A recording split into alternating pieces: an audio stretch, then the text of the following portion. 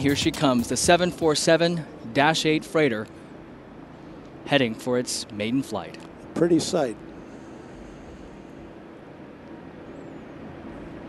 Yeah, the chase looks like it's positioned well.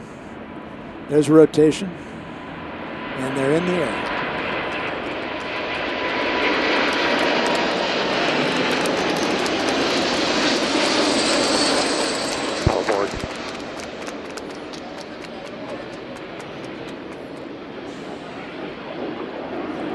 Boeing 501 heavy experimental contact Seattle Center 128.5. Seattle Center 28.5, Boeing 501 heavy experimental. What a fantastic sight. I have 12:39 p.m. Pacific Standard Time, February 8th, 2010. Very excellent day. Good start to another program. Today, obviously, we had a later start than we had hoped with the cloud cover we experienced up here in Everett, Washington. But once it got up in the air, it did get about 3.5 hours of airtime. The two pilots really made their way around Washington. I mean, they went west toward the Strait of Juan de Fuca, out over the water, and then came back and flew over parts of southwest Washington state as well.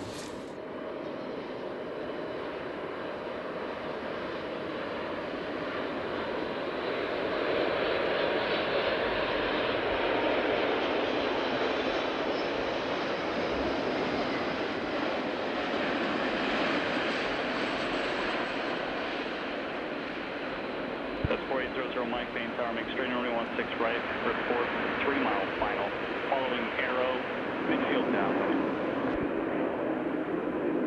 And there you have it, the doors Yep. open.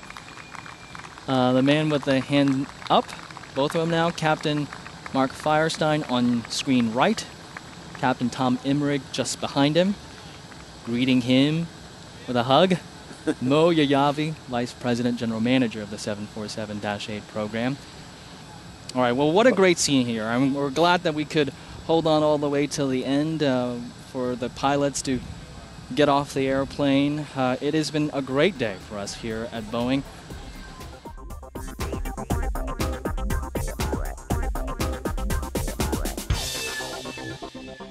Aero-TV is brought to you by...